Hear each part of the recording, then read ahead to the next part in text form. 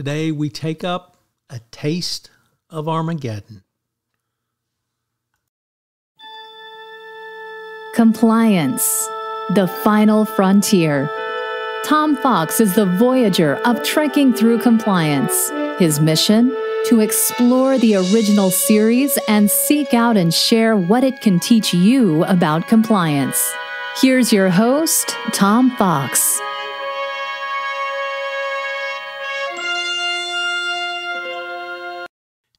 Today we take up A Taste of Armageddon, which aired on February 23, 1967, and occurred on Stardate 3192.1. The Enterprise is en route to Star Cluster NGC 321 to open up diplomatic relations with the civilizations there, including the planet Eminiar VII, the principal planet of the Star Cluster. However, Eminiar VII sends a code 710 signal telling the Enterprise not to approach under any circumstances. The Federation knows very little about Eminiar VII except that it has had space travel for several centuries but never ventured out beyond its own solar system. The Federation also knows that when Eminiar VII was first contacted, it was at war with Vendikar, its closest neighbor. However, the Federation ship making the report was never returned and was listed as lost in space. Kirk, Spock, and other members of the crew beam down and are met by a security attachment who takes them to Anan VII, the members of the High Council. Anan VII claims Eminiar VII has been at war with Vendikar for 500 years, although there is no evidence of warfare to the landing party who witnessed a fusion bomb attack. Unfortunately, the Enterprise is declared destroyed by a tri-cobalt satellite explosion from Vendikar, and all persons aboard the Enterprise are ordered to report for a disintegration within 24 hours. Kirk and the landing party are held hostage. Anan VII tries to trick the Enterprise into sending its crew down, but are unable to do so. Then Kirk and Spock escape and destroy one of the disintegration stations. Anan VII orders the planet to open fire on the Enterprise, but Scotty has taken the Enterprise out of range. The ambassador aboard the Enterprise beams down, and he's almost disintegrated, but he is saved by Kirk and Spock. They disintegrate more disintegration chambers and then capture Anan VII and the rest of the High Council. Faced with the consequences of real war, Ambassador Fox offers to mediate the negotiations, and that concludes the story. An interesting factoid from this episode is that Eminiar used sonic weapons against the Enterprise. The episode was consistent with weapons being sonic because the Enterprise easily moved out of range. Your first thought was that the sonic weapons might be inane to use against spacecraft due to sound not traveling in a vacuum. However, it makes more sense today than when the first episode aired.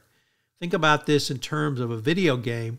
Players don't use weapons that make sense in real life. They use whatever is best set by the rules of the game. If sonic weapons are the only anti-ship weapons worth using in the rules of the situation or simulation, then people of Eminiar might think that they are a good idea to use in reality. Because they don't know reality, they only know the rules of the simulation, which is what we had here. Star Trek, the original series, Return of the Archons.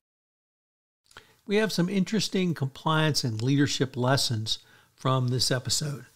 We've talked about risk assessments many times in this podcast series, and we will continue to do so because they form the very foundation of your compliance program. But what about the last time you performed a risk assessment? In other words, when did you last assess your risk? What has changed?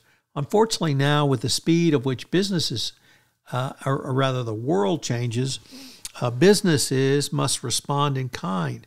Obviously, the Russian invasion of Ukraine was a watershed event in world geopolitical history. and it has changed business forever. So what are your risks now in terms of your supply chain? What are your risks in terms of your and a corruption program? What about trade and economic sanctions? What are your risks now in cybersecurity? What are your risks in ESG? All of these risks changed dramatically after the Russian invasion, and have you considered what those changes might mean for your organization? Number 2, make sure your compliance communications are clear. There was communication in this episode which either was ambiguous or was claimed to be ambiguous by one or more of the participants. Obviously, if your communications are ambiguous, it leaves it open to interpretation and perhaps incorrect interpretation. So you want to make sure your compliance communications are clear and succinct throughout your organization. If you're in an international organization, this may mean looking at the translations and make sure that the words convey the proper meaning that you're trying to communicate. And number 3, discipline.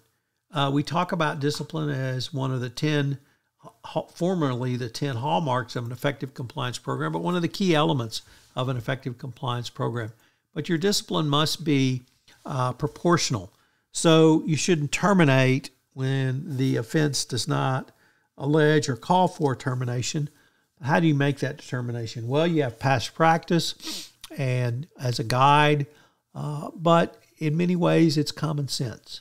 So the compliance professional is the keeper of institutional and institutional justice and institutional fairness at an organization, and that includes proportional discipline.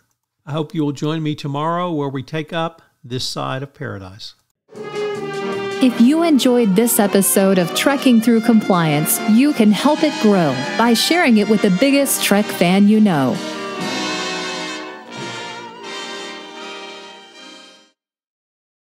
This podcast is a part of the C-Suite Radio Network. For more top business podcasts, visit c-suiteradio.com.